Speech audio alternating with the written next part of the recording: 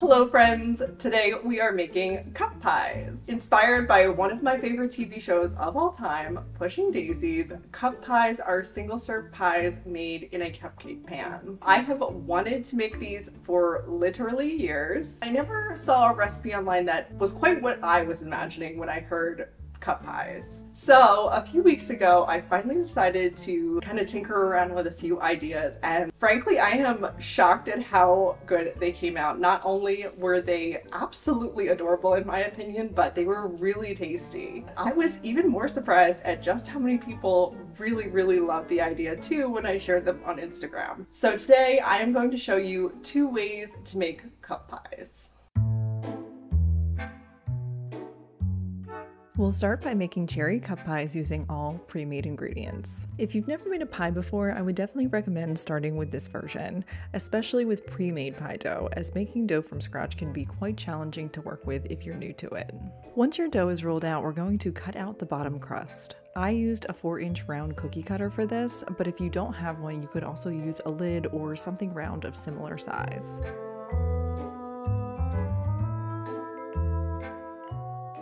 Once all 6 of our bottoms are cut out, we can start by working them into the cupcake tin. This is really just a matter of pushing them into the corners and pushing some of that dough up the side until you have just a small lip over the edge of each cup. Once I'm done, I like to trim those edges with a paring knife just to even them out a little bit. Once we have all of our bottom crusts in place, we can add the filling. You can always swap out the cherry filling for a different flavor. Just pay attention to the cook temperatures recommended for whatever filling you're using. For these ones, we're going to go with a simple and classic crust. I used a 3-inch cookie cutter to get the right size for my tops, but you just want something that will just cover them.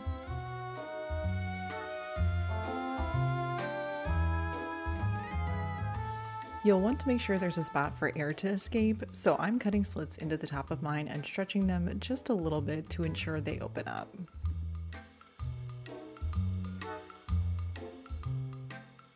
Now we're ready to top our pies. I simply laid my top crust over my pies and used a fork to marry the 2 crusts together.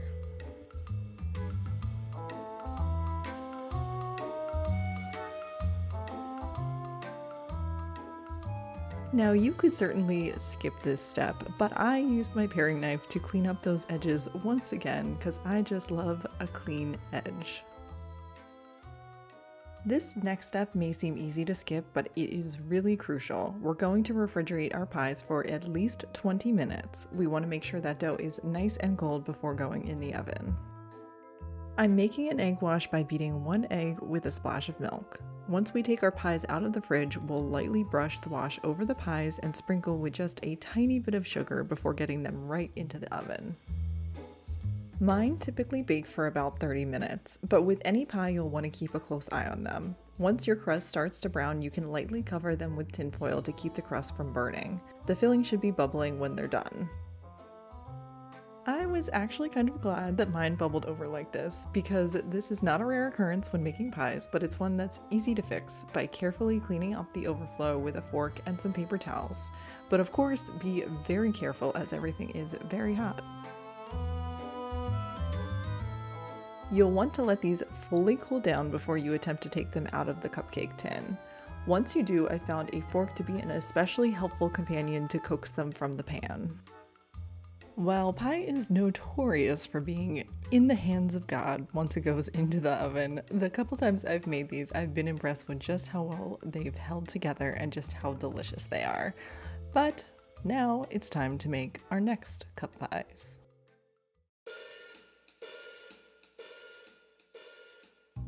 If you already have a pie dough recipe that you feel confident in, I would recommend sticking with that. I will link the recipe that I am using below. I always like to weigh out all of my ingredients when making pie dough, and I make sure that everything is nice and cold before I start assembling.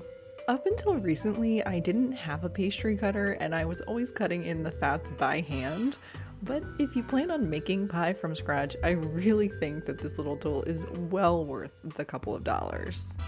Next, we're adding in the water a tablespoon at a time until it just barely comes together. Looking back, I think I could have added 1 more tablespoon to help it come together just a little bit better, but it did all work out in the end. I also tend to be very careful, maybe a bit too careful, when bringing the dough together.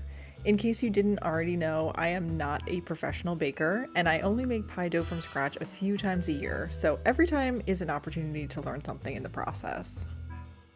You can kind of see here that my dough was rather dry, which is why I think it would have benefited from just a tad more water, but I did get it to come together and I separated it into 2 pieces, wrapped them up, and put them in the fridge to chill overnight.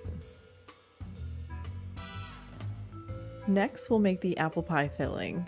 Because cup pies don't need to bake for quite as long as a regular pie, pre-making this filling helps ensure that the fruit doesn't undercook when baking. I used 4 medium-sized Honeycrisp apples, removing the skin and cutting them into evenly sized pieces. Next, we're melting 2 tablespoons of butter over medium heat and sprinkling the cinnamon over top. So yes, your house will smell absolutely incredible. Adding the apples to the pan and stirring well, we're also going to add 1/3 cup of sugar and just a little bit of water before we cover it to simmer for just a few minutes. While it was simmering, I mixed together cornstarch and a little water. Now that the apples have softened a bit, we can add the cornstarch in. Once the filling has thickened up, I let it cool and I stored it in the fridge until I was ready to assemble the cup pies. I was a little bit nervous about the homemade dough sticking to the pan, so I both greased it and I added just a little bit of flour to help ensure that they would slide out easily. Like I mentioned before, I think my dough was a bit on the dry side, and I also think that the fats weren't as well incorporated as maybe they should have been, which made rolling out the dough a little bit tricky. Professional bakers, feel free to look away. Like with the store-bought dough, I'm using my 4-inch cookie cutter to cut out the bottom crusts.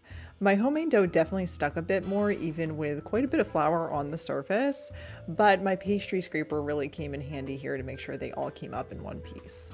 I couldn't quite get all of the 6 crusts I needed out of the initial rolling of my dough, so I just reworked the leftover dough and was able to get my last one out of that. So I did try flattening the first one just a little bit to see if that helped cut down on how much I needed to press the crusts into the pan, but no matter what I did, the homemade dough would crack when I went to put it in. It turned out totally fine though. I just went ahead with working the dough into each cup the same way I did with the store-bought dough. I crimped together the overflow dough at the top of the pies. This was a little trickier than when you do this with a full-size pie just because of how petite these are, but I do think it looks really adorable. It just takes a little extra patience. It probably took me about 20 minutes to get them all set in the pan, so we'll skip ahead and put them in the fridge to chill for a little bit while we work on the top crust. Previously, when I've made cup pies, I've made a lattice topping using store-bought dough, which was quite easy actually. It was definitely a bit trickier with the homemade dough as it tended to break, but I figured out eventually that working in smaller batches was just a lot easier and was the best way to make sure that they held together. You can kind of see here that these pieces were a bit too big and I kept having to fix breaks, but once I did get the weaving done, I would press each of the pieces together just a little and cut out my top with a 3-inch cookie cutter and then transfer them to a piece of parchment. Here is where I switched to using smaller pieces for the weaving, which just went a lot smoother. Even though it feels like using the bigger pieces meant that I could cut out more tops all at once, it just did not work out that way.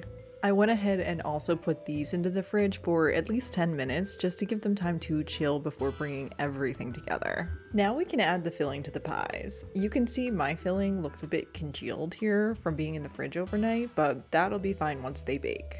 I brushed the bottom crust with an egg wash before adding the tops to help as a little bit of a glue for them.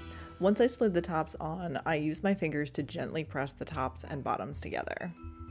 I then lightly coated them all with a little egg wash and a sprinkle of sugar and let them chill in the fridge for another 20 minutes before baking.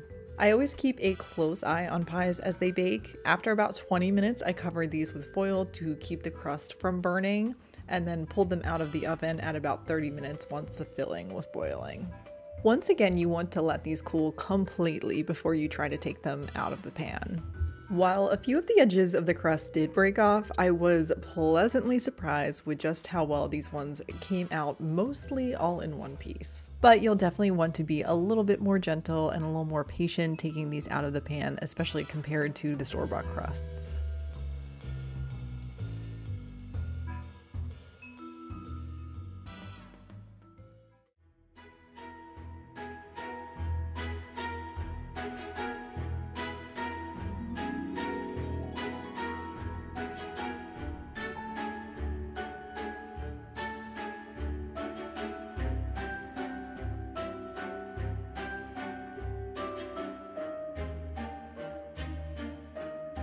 I did take a bite of this so that I could get a little video cutting into it, but I think I need a bigger bite to really taste test it.